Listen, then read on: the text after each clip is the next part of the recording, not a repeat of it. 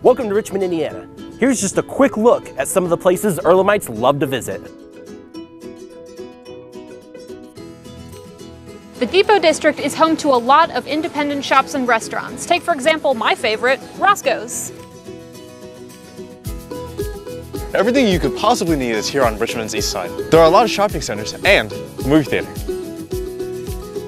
Elster Plaza is a place for farmers market, live music, food truck, and a splash pad. Right next to campus is a supermarket. And Domino's.